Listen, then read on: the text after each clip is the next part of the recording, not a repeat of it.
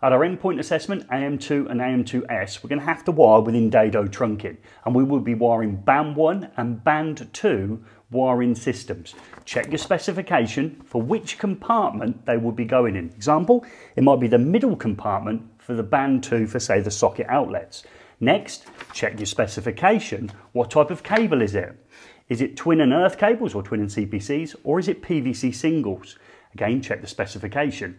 If it's PVC singles, are they all sized the same? Example being, line and neutral might be 2.5mm squared and the CPC might be 1.5mm squared. The only way to check is look in the specification. If you've got any top tips for AM2 and AM2S, leave them in the comments below.